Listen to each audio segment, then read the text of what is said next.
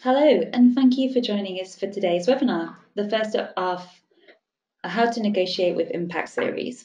My name is Zindzi Cresswell, and I work at Side Business School in our executive education programs.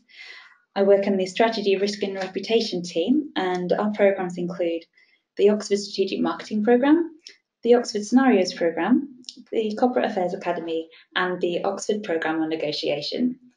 Today, I'm pleased to introduce Tim Cullen, who is the Programme Director of the Oxford Programme on Negotiation, and he will be leading today's webinar. So without further ado, Tim, it would be wonderful to hear from you about how to negotiate with impact and today's focus of influence and the influence of trust and reciprocity. Thanks very much, Cindy. Very nice to be with you all this afternoon. It seems as if a lot of people have signed up, which is great, and I look forward to your questions. I'm going to go pretty much straight into my slide deck.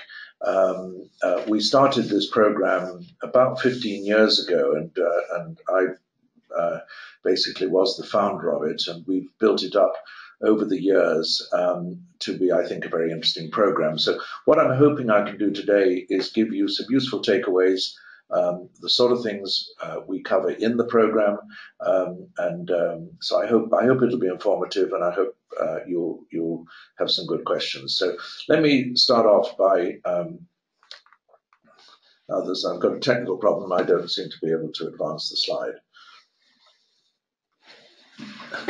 Sorry. I don't know why that is. That was working perfectly well minutes ago.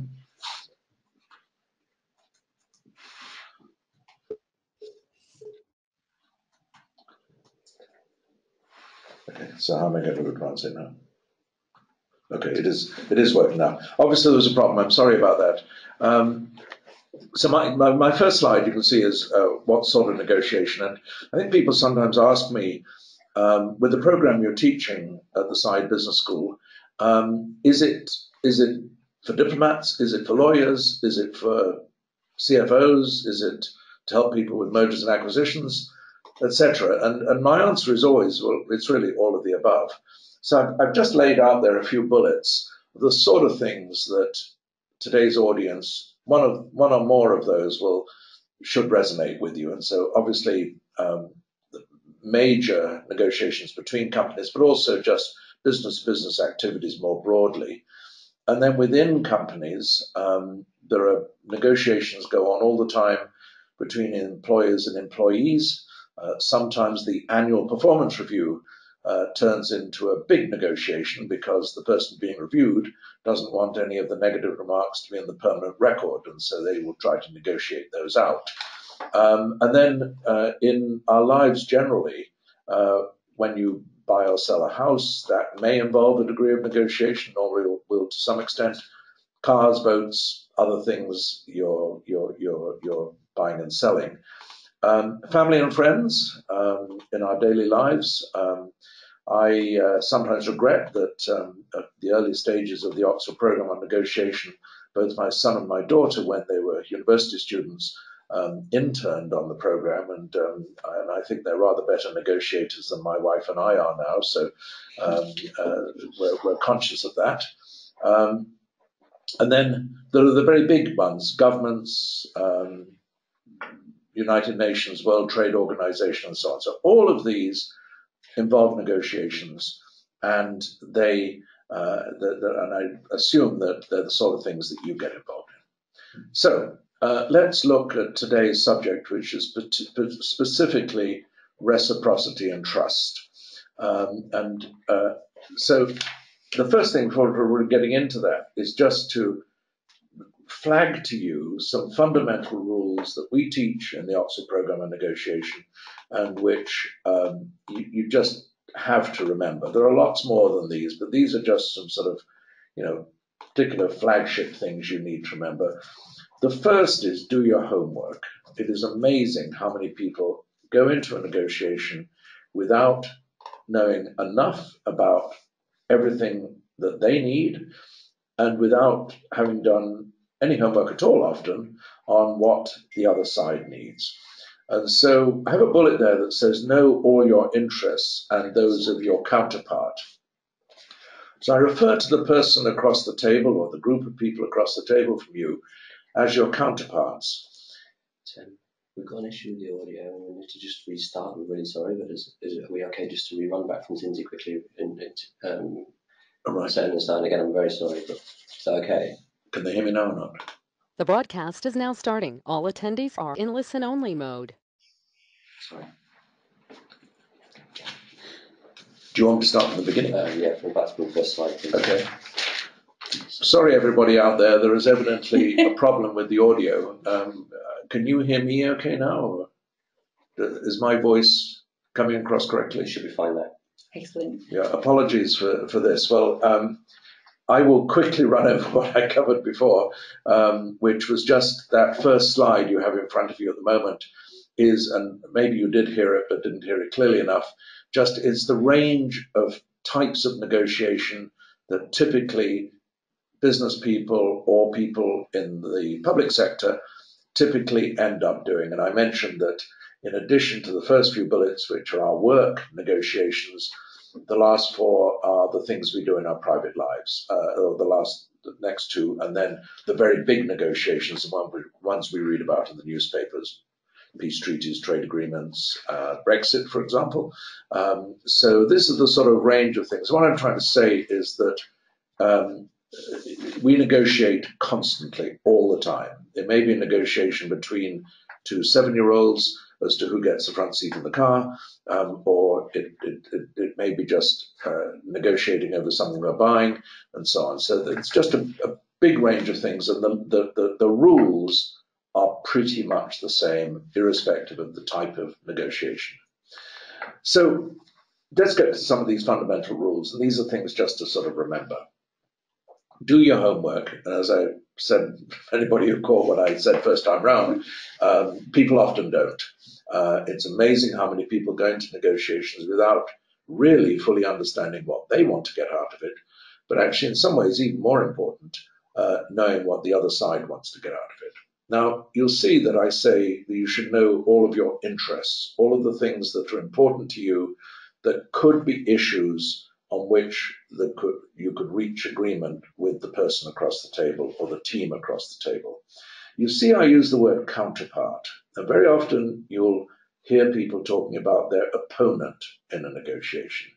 And that's one thing that we try to banish from our lexicon, is the idea that negotiation is a competitive sport, or that it's a battle to be fought. It's the best negotiations are the ones where you have put yourself in the shoes of the other people, you put yourself in the counterpart's shoes, really look at it from their point of view and understand all the pressures they may be under and all the importance of all the issues to them.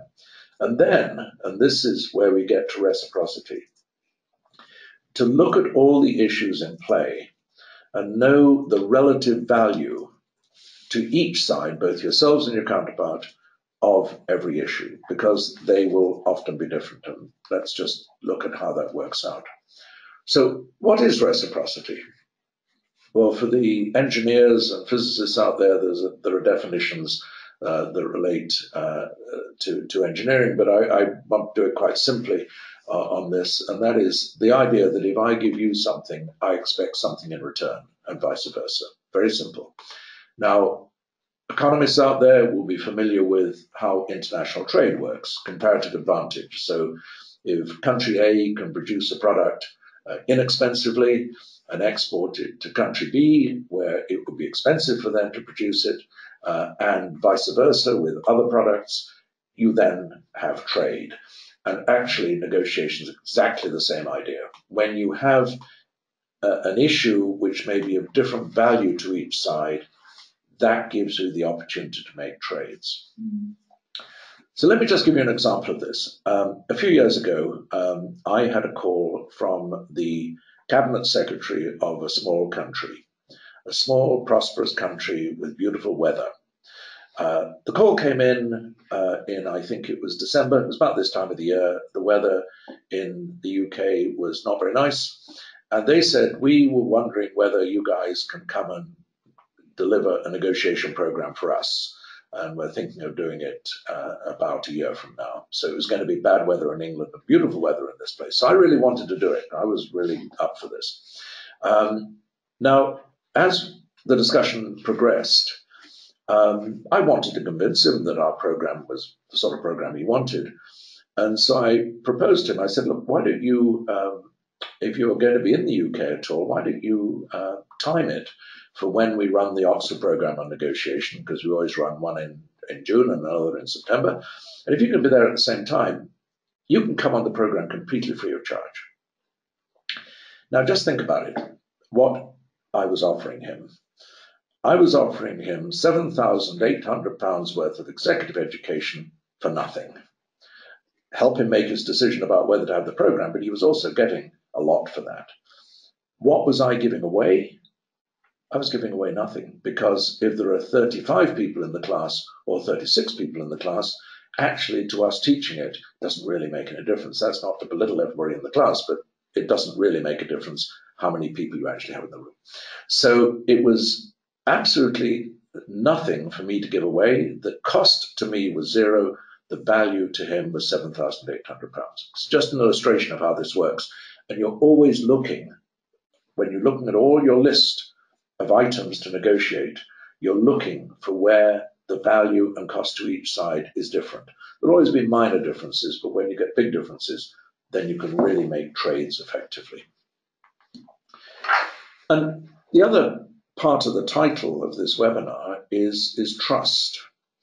And so why is trust important? Well, the way we approach negotiation is that we want both sides to end up being happy. Now, that's not just a nice sort of pleasant thought, but if both sides get a satisfactory outcome, you're likely to be able to negotiate with the people again.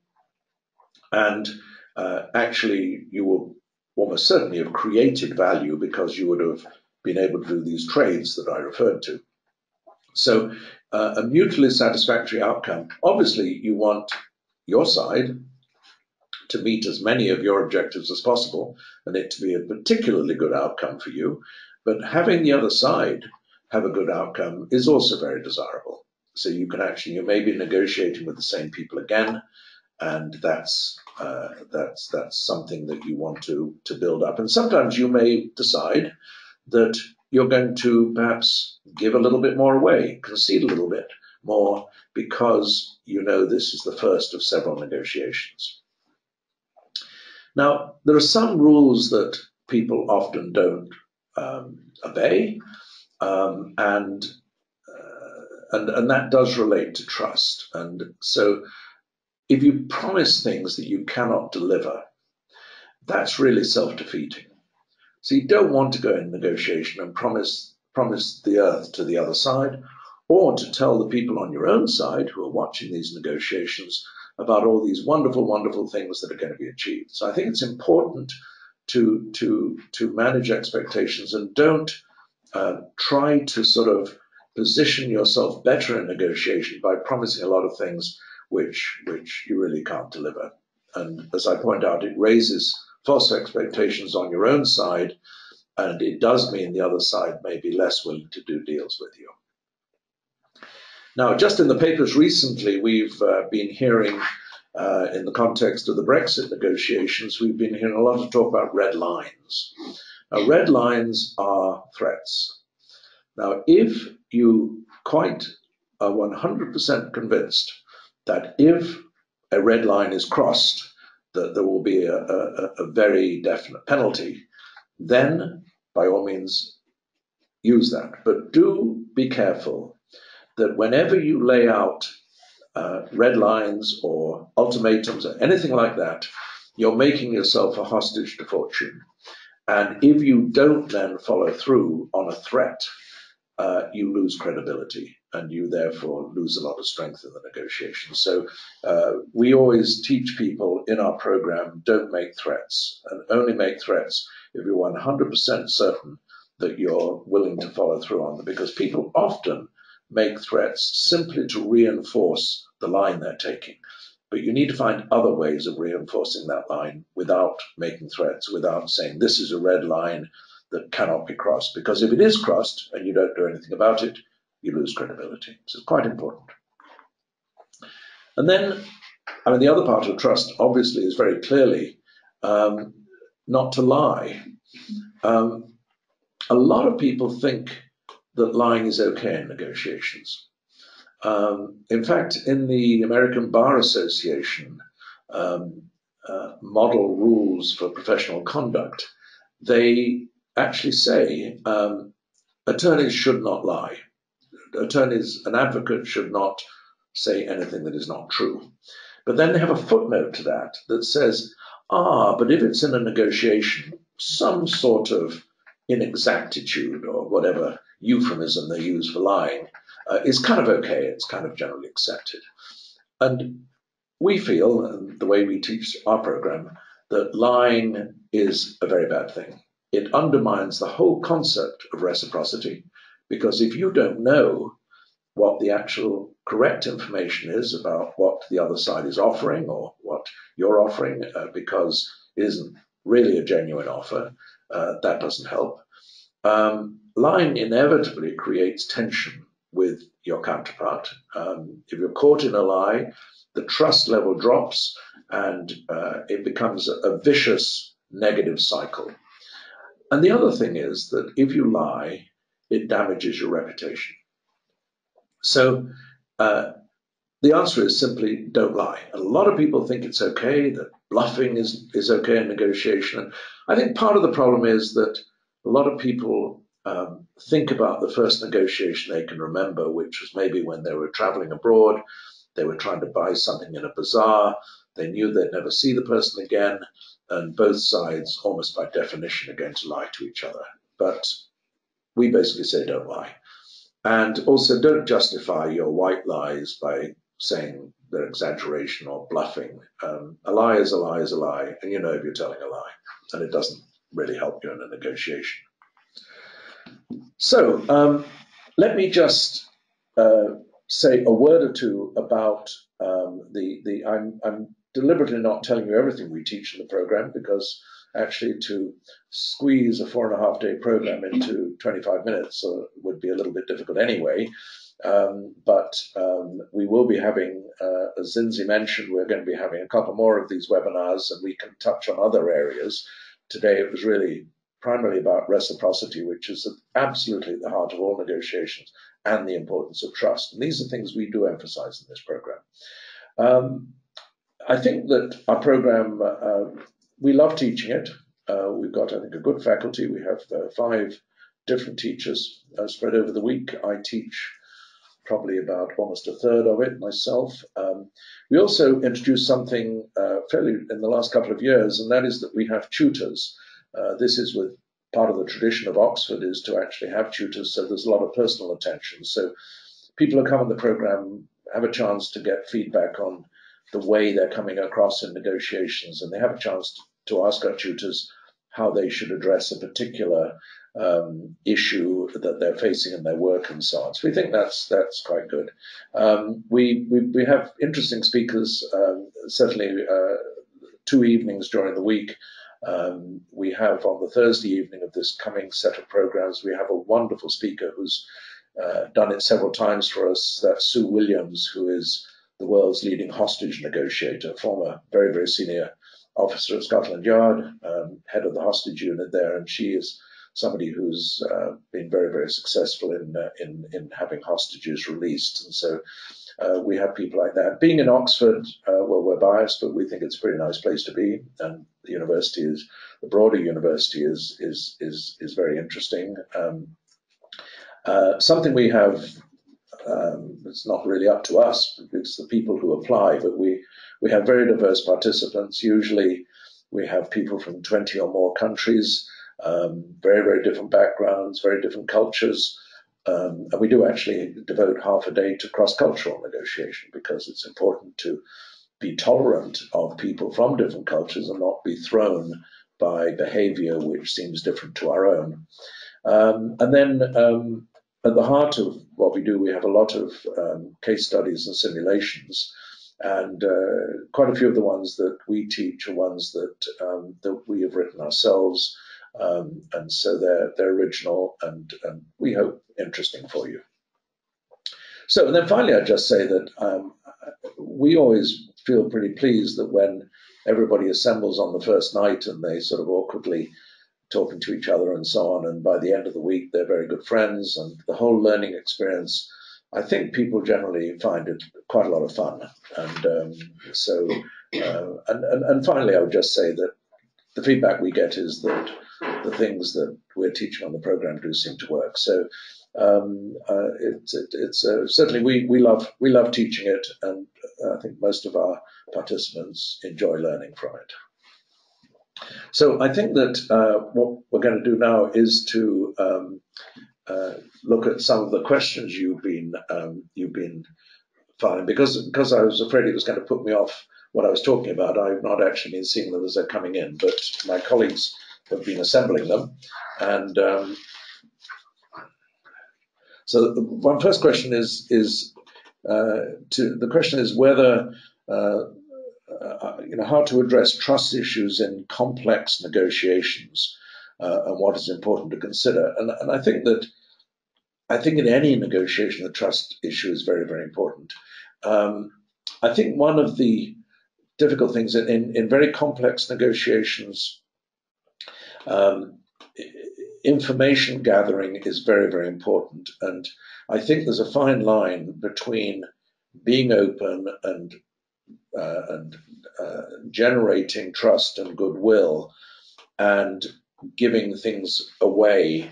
And there's nothing wrong with keeping your cards fairly close to your chest, so long as you don't lie. And if people ask you a question, try to answer it honestly. And one of the questions that you can answer in a complex negotiation is simply, either I can't tell you that, or I'm not ready to tell you that, or that's something we may be able to talk about later. I think that the key thing in a complex negotiation is just be straightforward and open. And if you're not willing to say things, come right out and say, I can't tell you that at the moment, or for a variety of reasons, it's not something I can talk about at this stage.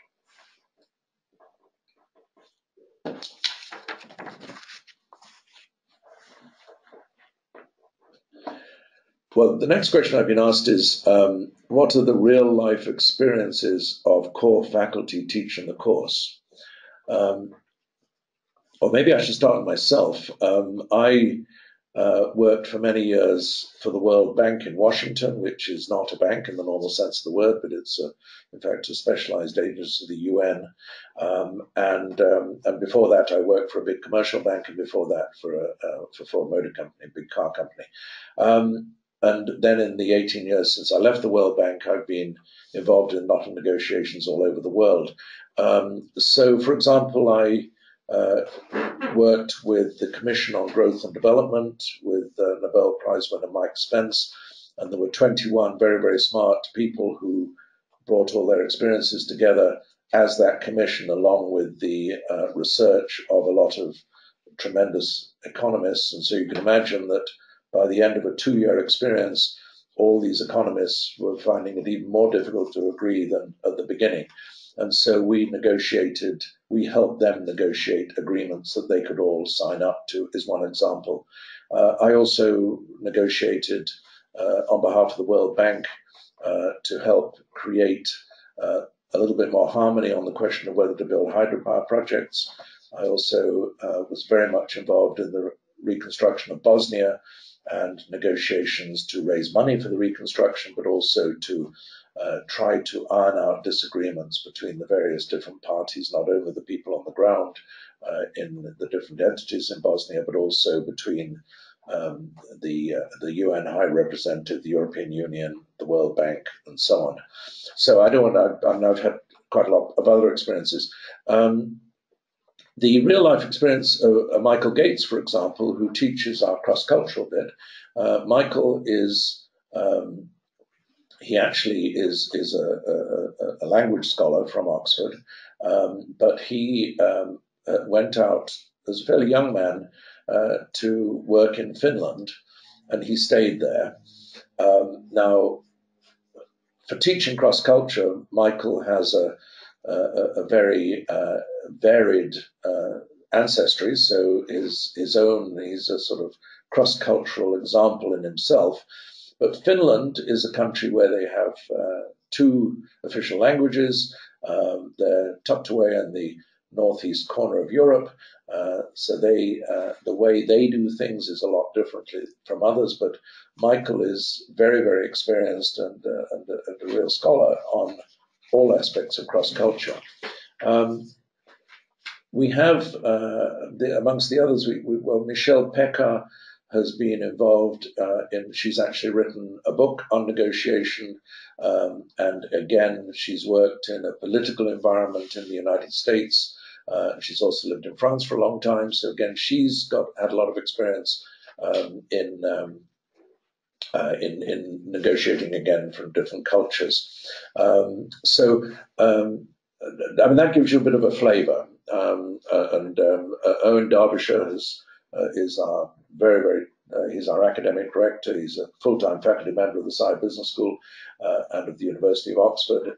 He has direct experience in collective bargaining and negotiating between trade unions and management and so on. So it's a real mixture. Let's see, what else have we got?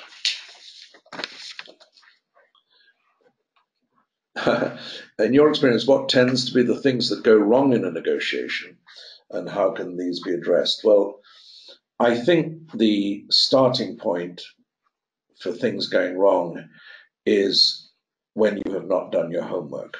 I think that's the most significant thing, is that you're ill-prepared. Now, you're never going to be prepared for everything, but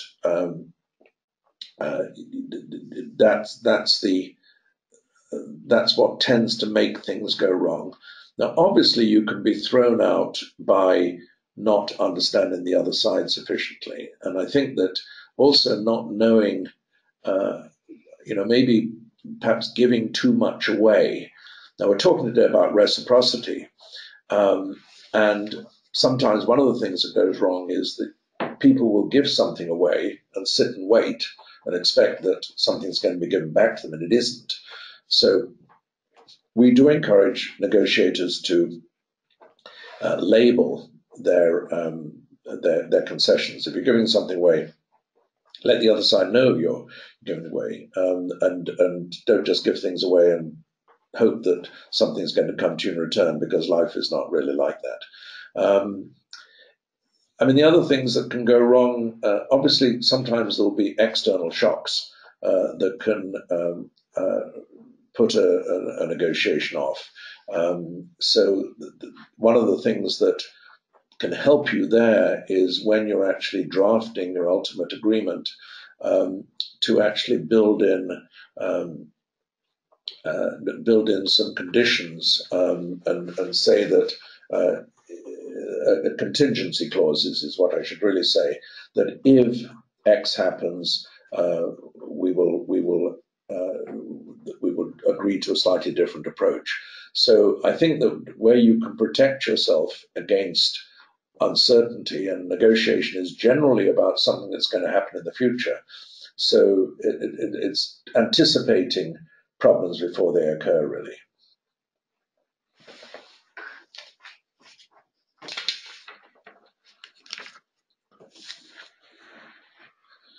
And I have another question. What if you're working in an environment where people don't trust each other? Yeah, well, I suppose we have to say that's perhaps what is happening with Brexit, in that one gets the impression that nobody seems to trust each other very much on either side, really, and they don't trust the other side very much. So I think the answer to that is actually be careful with your rhetoric. If the level of trust is not very high, don't exacerbate it. Don't insult the other side. Don't create stress that's not necessary. You should be trying to restore trust as much as possible. So if the trust is not there in the first place, just look at ways in which you can be willing to if you know there's something which you can fairly easily give away, you should never give away things easily. You should not say at the beginning of a negotiation, well, I'm going to give you all these things because then it'll create a good atmosphere. Everything you give should be contingent on getting something from the other side. But reciprocity also applies to information and sharing information. And so I think if you make it very clear to the other side that you're the sort of person who actually is honest, what you see is what you get. You know, when I say I'm a man or woman of my word, etc. So make it very clear that even though the other side may be behaving in a way you don't like very much, that that you are trustworthy, because trust is reciprocal as well. So you can try to sort of build trust is what you should be trying to do. And I think the other thing is to try not to, there's a tendency for people to blame other people when things go wrong, to blame the other side and say, well, it's their fault, it was within their control, and they ignored it, and that's why we've got a problem. But also that's known as the accuser bias. But often on our own side, we're subject to the excuser bias, that we will make excuses for ourselves, and it's never our fault. It's always somebody else's fault. So be prepared to accept that you may not be right all the time, and that the people on the other side of the table, if they come to a different conclusion than you, it doesn't mean they're bad. So try to sort of reduce those tensions from trust. And I've got another question, which I maybe have partly answered. Is there a point at which you can divulge too much information that will end up being detrimental to a negotiation? And when is it too early to show your cards? Yeah, well, this is a very good question.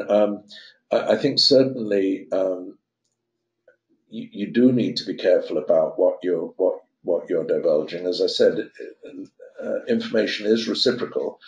So I think generally keeping your cards fairly close to your chest, while at the same time coming across as being comparatively open, is important. But I would always say don't give away more than you have to, both in terms of information, but in terms of the substantive issues, and because you should be trading all the time. And when is it too early to show your cards? Well, at the beginning, no, you should not. You can share information which is harmless, particularly information that's already in the public arena, even though the other side may not realize it's publicly available. It's not dishonest to say, well, I'm prepared to tell you this, and if they turn around and say we already know it, well, that's okay.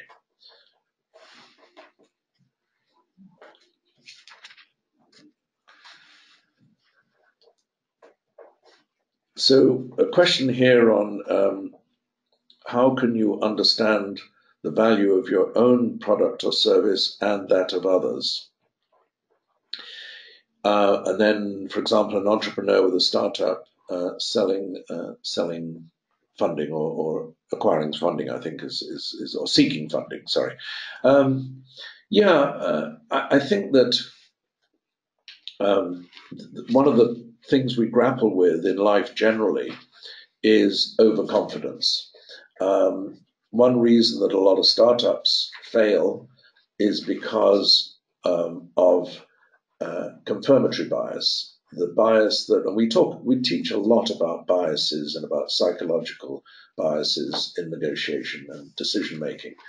And human beings do tend to be overconfident. It dates back to when we were hunters and gatherers. We never knew whether we were going to have enough food at the end of the day if we didn't gather enough berries or collect up enough meat. And so human beings are overconfident. And so I think it's very, very important to step back and be prepared to listen to people who are telling you something which you don't really want to hear, because we tend to pay attention to the things we want to hear. And in the case of startups, for example,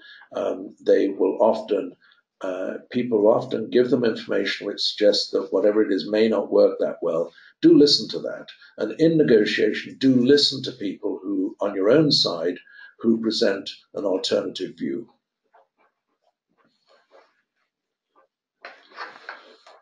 More questions?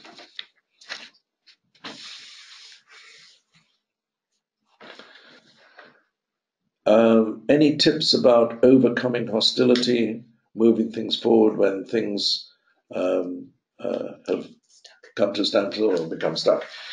Yeah, I mean, sometimes doing something unexpected can help break the logjam. A classic case, which we touch on a little bit in the program, is in 1977-78. Israel and Egypt had experienced several wars. There was a lot of distrust there, and the White House, President Jimmy Carter, was trying to get both sides to come to talks. There had been several efforts in Geneva and so on, and then what caused the breakthrough there was that President Sadat of Egypt said, if I am invited, I am willing to travel to Israel and address the Knesset, the Israeli parliament. I think observers at the time thought the invitation wouldn't be forthcoming, but Menachem Begin, the Israeli premier, issued the invitation. Sadat then accepted it, traveled to Israel, and that put everything on a totally different footing. So sometimes, and ultimately that led to the Camp David Accords. So sometimes doing something the other side doesn't really expect can actually be the breakthrough. The other thing is actually simply having a break. Sometimes it all becomes a bit too intense. And so actually saying, look, we're not making progress at the moment. Yes, we do have we do have some pressure to get this completed, but why don't we just take a couple of days, depending on how long the negotiation is, it could be a couple of hours, but in a longer negotiation, maybe a couple of days. Why don't we take a couple of days off? We can regroup, we can come back to the table a little bit refreshed, having taken opinions from other people we work alongside, and then we can maybe approach it afresh.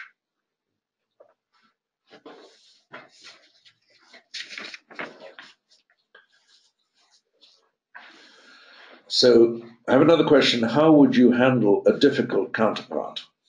One who is underprepared, one who's untrustworthy, and is not interested in win-win.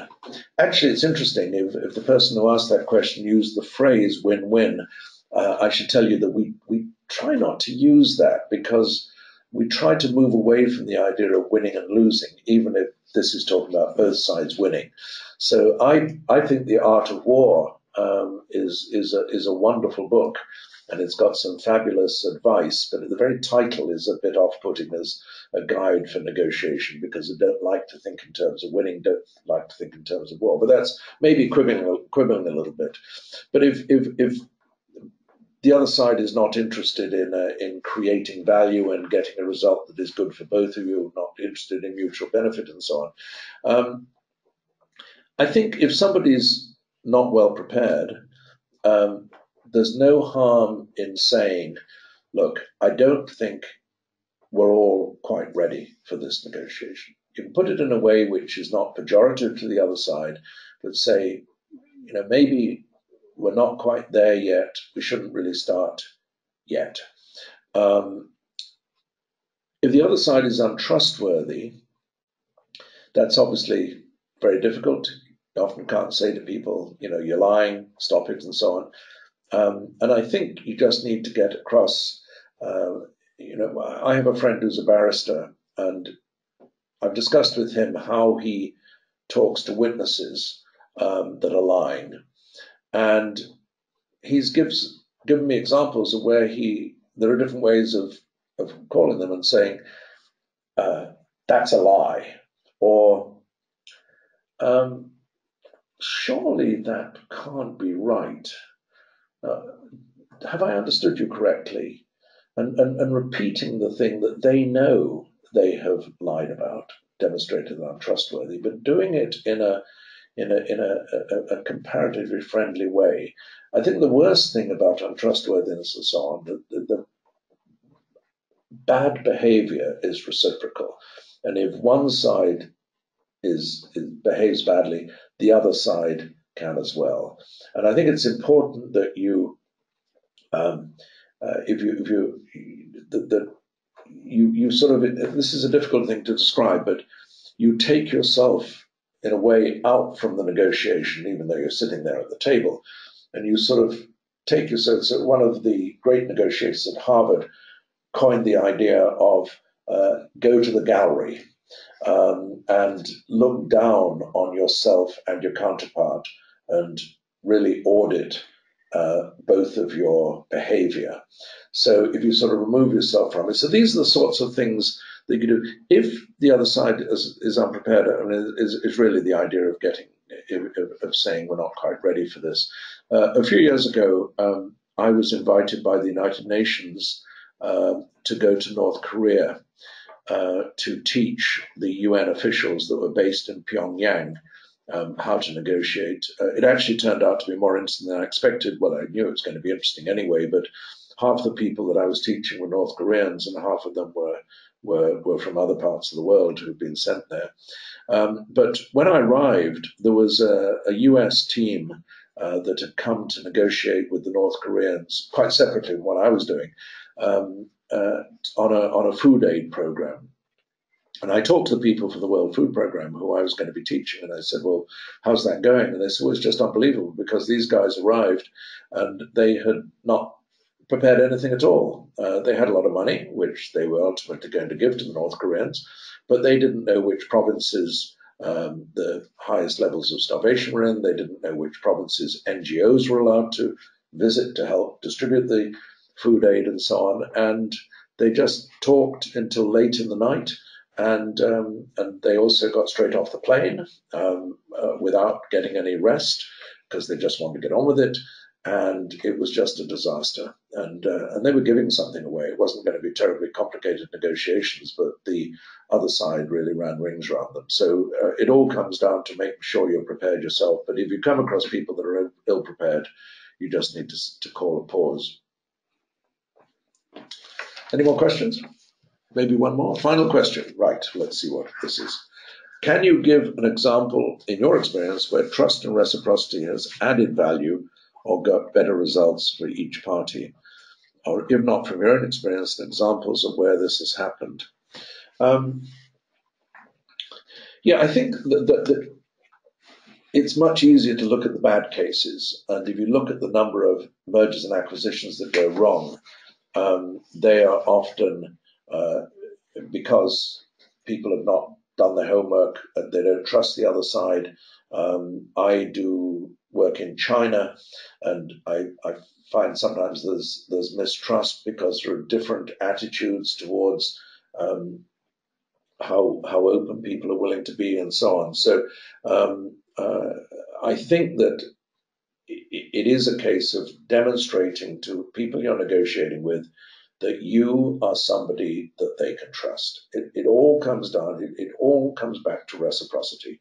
So certainly in my Chinese negotiations, I have a couple of times I found that there was an element of mistrust to start with because they didn't know me, and you have to work at it. You have to really gets back to what I said with the very first slide. Put yourself in the other side's shoes. I think when I was working on Bosnia, there was quite a lot of mistrust between the High Representative to Bosnia. It was Carl Bildt, the former Swedish Prime Minister. He was the UN's High Representative, and he said that the Bosnian Serbs should not get the aid that was available if they were not willing to comply with the conditions of the Dayton Peace Accords. And there was a standoff between the World Bank, who said, well, we need to encourage everybody that there's a good alternative to war by benefiting from the economic advantages of that we're trying to put in place there and so on. And the breakthrough on that came really of saying of the World Bank, and I was the spokesman, so I was the person who really had to say it, of saying, well, look, these are the rules we have to operate under, but we very much see it from your point of view. And I was actually asked a question by the BBC, well, how are you going to break this logjam? And the answer was really, well, we wouldn't be there, an economic institution, if it wasn't for the political settlement at Dayton. And therefore, we really value what Carl Bildt and his colleagues bring to us because we don't have that experience. They do have that experience. So it was a case of getting across that we recognize that we don't agree with you entirely, but we recognize your wisdom. So I think it is again all about reciprocity, and that did actually lead to a breakthrough because we weren't being confrontational anymore. And I think that one of the things that worries me about the Brexit negotiations is that from all sides there's been an awful lot of confrontation, and I think dialing down the rhetoric really helps. And I think that I very much hope that that's what's going to happen with the Brexit negotiations. So that's about all I think we have time for. I hope you found it useful. There's one additional slide which I would like to just put up there for anybody who's interested in the Oxford Programme of Negotiation.